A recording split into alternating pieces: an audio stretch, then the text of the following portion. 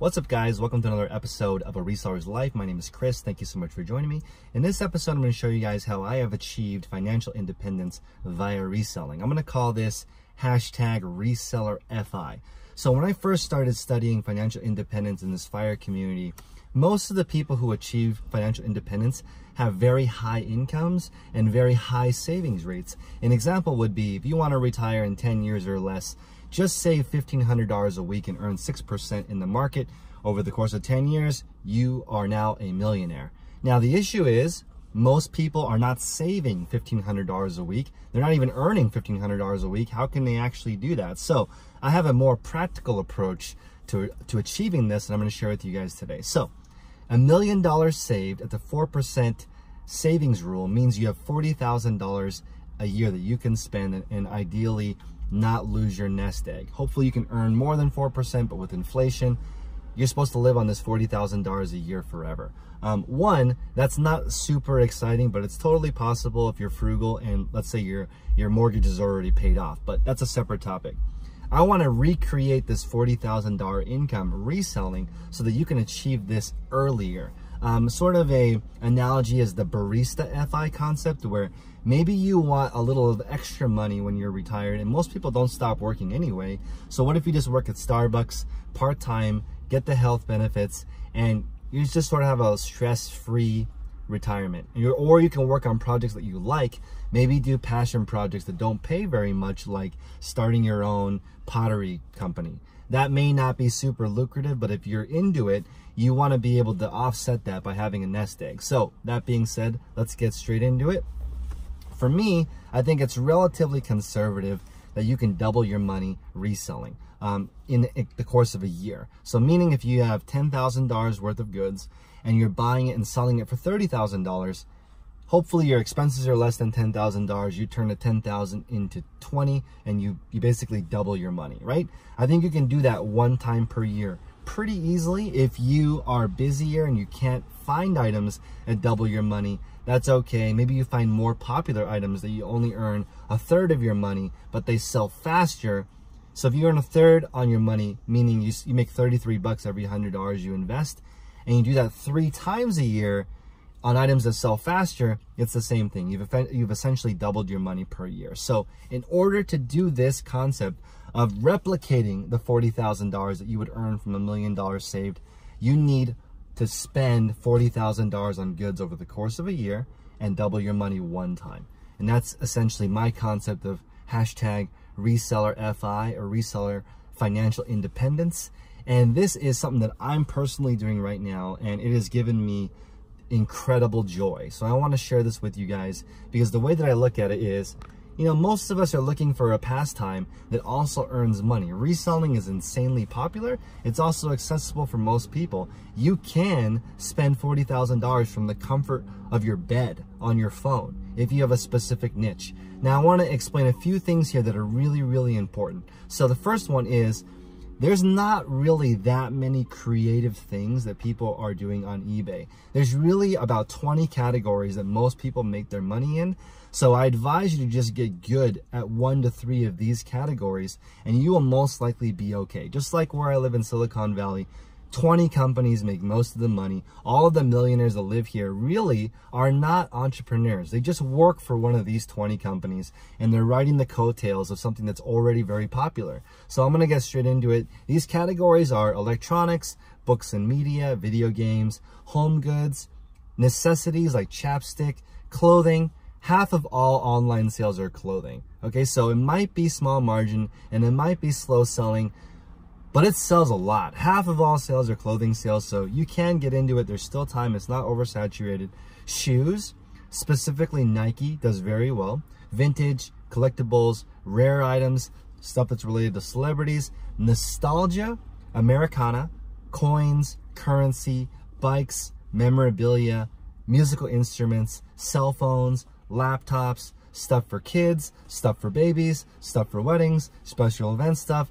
That's pretty much it. That's most of the categories that people make money on eBay, Amazon, Mercari, Etsy, whatever. It's mostly those categories that I just mentioned. I also have all this stuff in the description below if you want to just read through this article. All you have to do is become world-class at 1 to 3 of these categories, actually just one, and you will be set. You'll be able to earn that $40,000 a year that you would earn passively through having some investments. Okay, now, Chris, how can I do this faster? Faster, faster, faster. That's like the email I get every single day. Okay, there's only 3 ways to do this faster. The first one is better judgment. And what this means is you're picking better categories that sell faster and for more profit, and there's only 2 ways to achieve that. One, you need more exposure to more categories, so you have a better idea of what's selling well in different categories, and you can utilize that knowledge. Second is you can get more expert in one of these categories. You can spend more time and more focus on one category and get super good at it. This is the concept of being a mile deep versus a mile wide. But you actually need both. You need a little bit of an idea of what's going on, and you need to focus on one category. Both Bill Gates and Warren Buffett said the reason they are so rich is because of focus. Most people want a get-rich-quick thing, but that's not really how it works. Just focus on 1 to 3 categories, get really good at them, and you'll be fine. Okay, the second is leverage. Okay, so leverage is key, and leverage either comes in 2 forms. It either comes in money, so you pour more money on the fire, buy more widgets, or 2, you have people, and people are going to help you do more of the same thing and achieve your goal. Now, that being said, most resellers and most entrepreneurs are horrible managers. That's why so many resellers are solo, right? Most resellers just do it on their own, not necessarily because they want to do it on their own, but they have trouble finding good people. And if you always have problems finding good people, then the problem is you, unfortunately. You are not a good manager. I personally don't have problems finding people working for me. That doesn't mean it's easy. I still have to go through a lot of people to find the right person, but I don't have any issue figuring out what that person wants and meshing it so it's a win-win situation with what I want. Most people are so focused on what they want, they don't know how to manage this other person. That person ends up leaving and it doesn't work. Now, that's okay. If you don't want to work with people, you don't have to. You can just work on spending more money and having more money listed with less items. And the next key is, this is probably the magical one that most people sort of forget about, which is the lower cost of replication. This is huge, okay? Meaning you want to sell the same item. This is going to save you a ton of time, a ton of money, a ton of experience, less time hiring people. Imagine you just having one item that sells hundreds of times a day. That would make your life a lot easier. If you owned 1 out of every 12 cans like Warren Buffett does of Coca-Cola, you'd probably be the richest man in the world, right? That's insane. He owns literally the stock equivalent of 1 out of every 12 cans of Coke. The lower cost of replication is massive. As you start reselling, you have to learn how to sell things that are almost the same or the exact same if you want to get rich faster. Okay, we're going to go into some more tweaks that are going to help you achieve your goals faster. Let's start with putting your reseller profits into wealth. As I have grown in reselling, I put my money into rentals, I put some money into real estate, I put some money into learning different categories that are handmade. So for example, a pocket knife that I can engrave, all I need to do is buy the blanks, and it's just going to keep selling to different types of people, but I'm not changing my product. I already have a laser engraving machine and the blanks that basically print on this pocket knife, right? This is an awesome concept for me that I'm investing in, because you can't get rich trading your time for money. You have to earn equity in something in order to scale. And this is why everyone has like an uncle or an aunt or a friend that wants to invest in your reselling business, but they don't want to work in your reselling business. That makes sense to me, because they have a little bit of extra money. They want to invest and have that money working for them. That is really key. So you need to put the money into stuff that makes you money while you sleep, like reselling. I think reselling is a form of this, because your store is open 24/7. Even while you sleep, you're earning money. Reselling is awesome. But once you get those reseller profits, put it somewhere else. Just a quick aside, this is not part of it. I have such a tremendous joy right now living really, really below my means. I wish I could give this to everybody, because there's no stress for me, because I don't have any expensive stuff I have to pay for. And it's just very easy for me to not buy expensive stuff right now, because I don't want to deal with maintaining it. I don't want to deal with caring for it. I don't want to worry about somebody stealing it. Just having simple, practical stuff and living way below my means has given me a tremendous amount of time freedom, which is really what I think people are looking for. You can have all the money in the world, but no time, and it's not really worth it. Okay, next is arm yourself with specific knowledge, accountability, and leverage. I personally believe that growth is mainly achieved through accountability and community. Okay, so you want to surround yourself with the best people. I personally have a mastermind group. This is a plug. You can go to patreon.com and you can either look at my mastermind group, which you can join. We have 50 like-minded people that we go over the same topics every single week to make sure that we're improving, or you can get one-on-one coaching with me now. Now I know exactly how to help you get to the next level. I do offer one-on-one coaching now. If it doesn't work, I'll give you your money back. But honestly, I know how to make this work. It's just refinement. It's just less but better. You like 10 different things, let's get it down to one thing that you really like. You like 5 different categories, let's narrow it down to 3 different categories. That increased focus will help you earn more money per widget, and you'll be able to reach your goal. This isn't rocket science. It takes a lot less time to just start listing than try to research online how to list. Just do it and then improve it over time.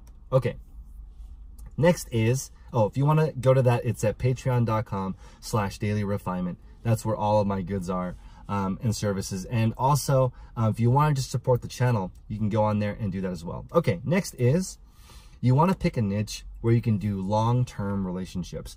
This is why I have no issue with people thrifting for a living, because Goodwill and Salvation Army, these stores, secondhand shops, are going to be around forever. Liquidation, that concept is going to exist forever. As long as there are brick and mortar stores, as long as there's Amazon, there's going to be return pallets that you can buy and resell on platforms like eBay or even back on Amazon. So I am extremely comfortable with reselling in the future. This is an industry that's going to be around forever. There are always people who die and need to have their estates liquidated. There are always people moving.